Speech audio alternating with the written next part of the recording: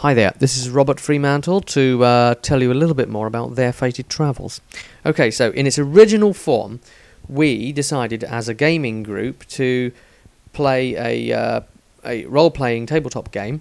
The group all decided that we would choose Warhammer because that was the world we all knew best, and a lot of us had never done it before. So I wasn't going to be GM for a change. I was actually going to get to play somebody. Now, I'd had this character Maestro, the wizard, knocking around in my head, waiting to do something with him. I didn't know if I was going to be writing a solo story with him or whatever, but I think I was kind of like eyeing up that sort of thing. And then when Woofrup came along, of course, well, it was a great chance to actually slot him in with a lot of other characters to interact with. And the other people, they kind of cottoned on to this idea of Maestro being a bit different as wizards go, a bit of a misfit, a bit of a weirdo, and that they kind of came up with characters too that sort of fit this theme within Their Fated Travels. Sort of people who are around in that adventuring time. No one else would ever want to adventure or group with them, so they're forced to have to stick together. And you know, of course, you see that in life as well. But I think it's a bit of a different take on the fantasy idea. I mean, while it's not as self-deprecating as, say, something like Terry Pratchett's Discworld, there are still elements to it, just in fact of the characters being the way they are. There is one point later on in the story, in fact, where one of the characters does make mention about rats in a cellar, and how that's quite a common quest for adventurers to normally go on when they're starting out, he believes. Yeah, they're kind of rebels, really, these characters. They aren't the sort of thing you would see in a normal story.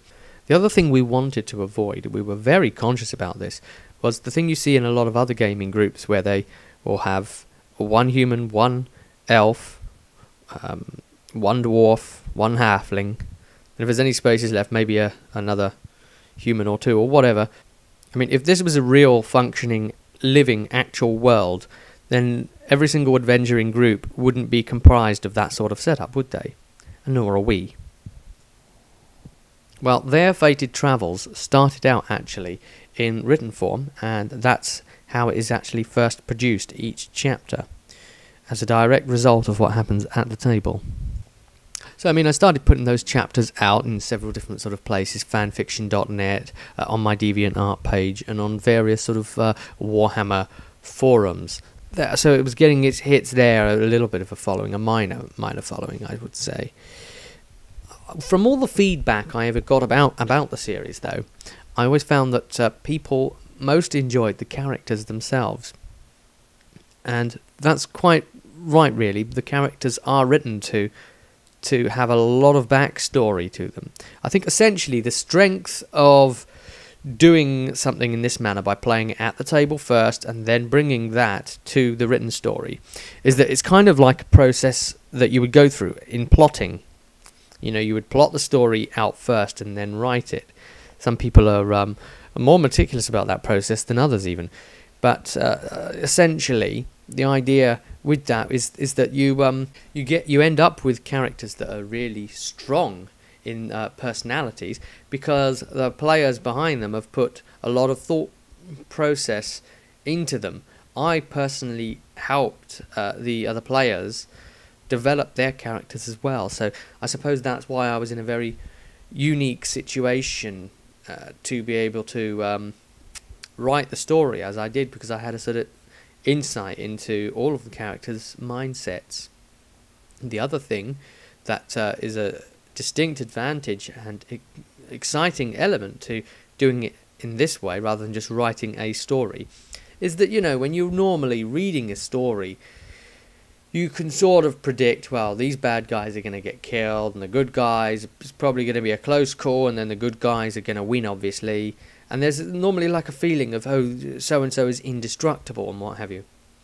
Now, I'm not saying anyone lives, anyone dies, or who, or whatever in Their Fated Travels, but what I am saying is that the potential to actually die for a character death, it wouldn't come about as a decision by the writer oh yeah, it's time to kill him off. That will be a good plot line, right?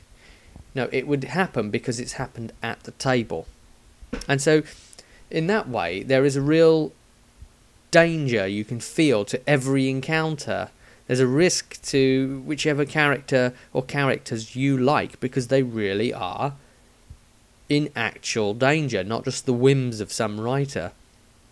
Unlike, say, Gotrek and Felix, where while you're reading it, you pretty much feel that these two are indestructible, and you don't quite feel that fear on the same level. Now, obviously, taking something from the story form and then turning it into an audiobook version is actually one heck of an undertaking when you come to actually do it in practical terms. And I mean, the other thing is, I jumped into this thing with the same naivety as I jump into everything else. This insane sort of lack of thought. Oh yes, I'll just do this then. I'll put out the narration for it and what have you.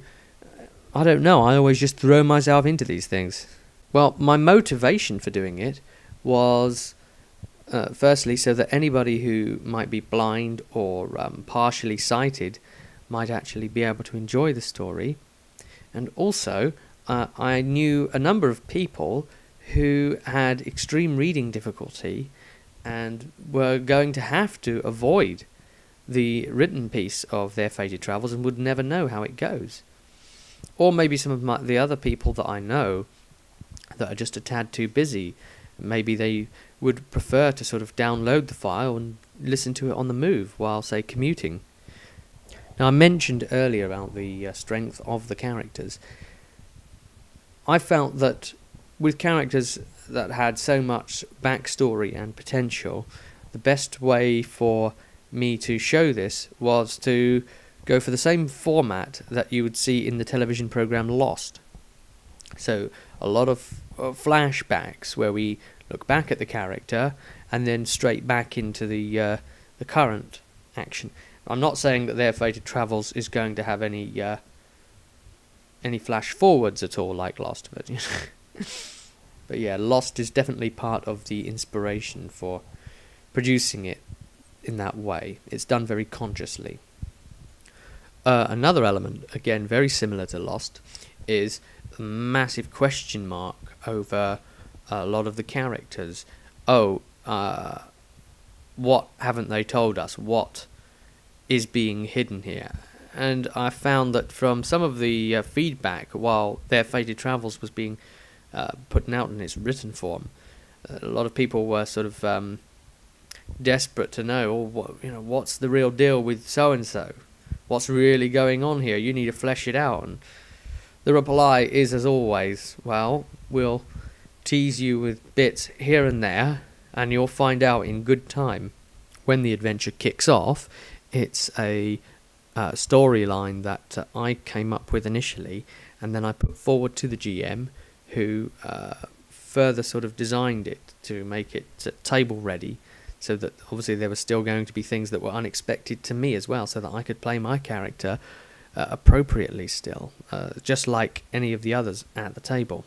After a number of chapters, we then as a gaming group moved on to the written content in the books, that which you would find in Woofrup's second edition books.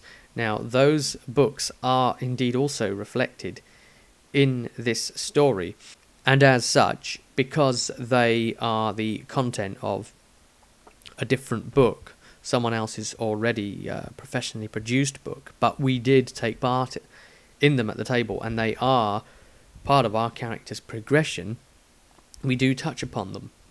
But we touch upon them in a way that is a lot more sort of character orientated. We focus on the thing that we bring to the story that it wasn't already in the book, and that is the uniqueness of the way our characters approached the situations and the way they dealt with it.